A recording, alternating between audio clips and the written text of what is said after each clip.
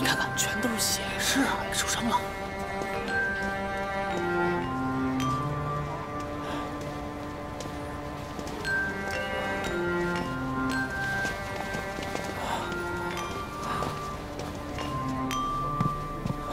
客官，您有什么事啊？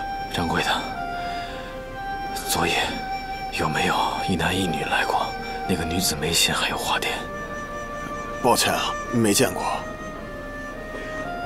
多谢。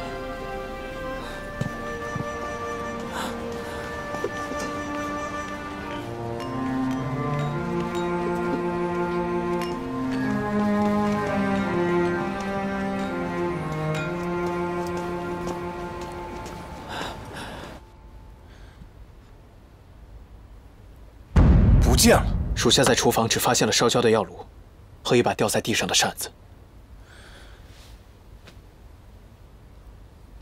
农农很有可能被人劫走了，极有可能。文心，去调动所有能调动的力量，必须找到农农。是。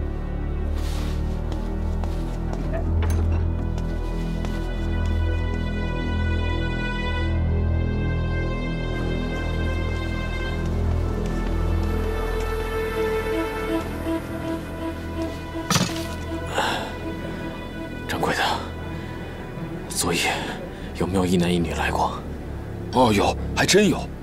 那个男的是不是也受了伤？对。哎呀，好像刚才出去了，我没有太留意。大哥哥，大哥哥，刚刚有个大哥哥让我把这封信给你。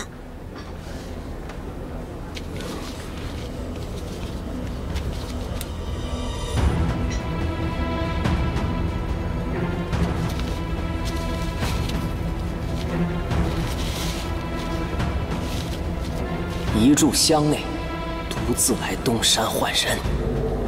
敢问东山怎么走？哦，出了城门，一直往东，看到一个山坡就是了。哎，客官，要下雨了，要不要买把伞啊？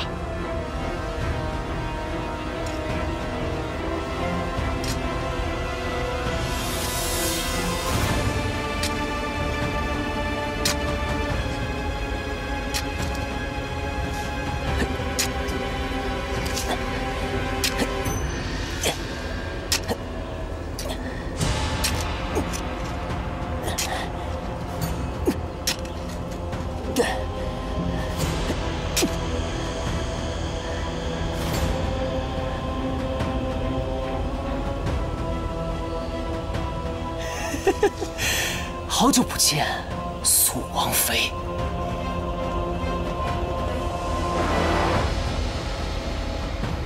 哎，这位爷，刚才有个人找过你。何人？哦，一个看着挺贵气的男人，说着京腔，然后受了挺重的伤，看着怪吓人的。他在哪儿？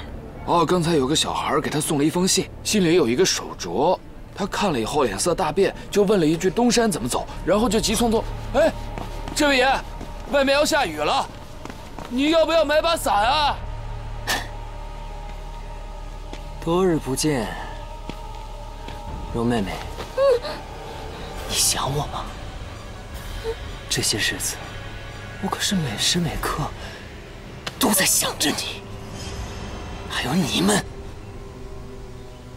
怎么了？你怕什么？放心，我不是鬼，我是人，我没死。真正死的是我的父母。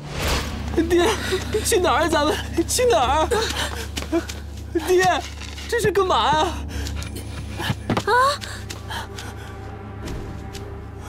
这里有一条密道，你们从这里走。爹，言儿不走，言儿不走。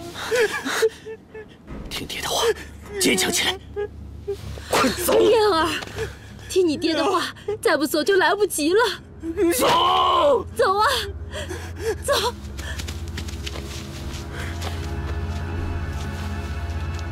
照顾好你娘，燕儿。娘，你慢点儿。娘，这里怎么还会有密道啊？燕儿，这有一些衣物和珠宝，你一定要带上。娘，你到底要干什么呀？好好生活，以后就别再回京城了。嗯。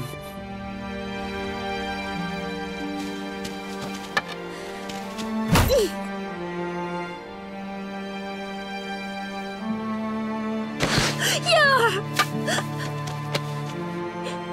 燕儿，娘对不起你，娘不需要你替我们去报仇，娘只希望你能好好的活下去。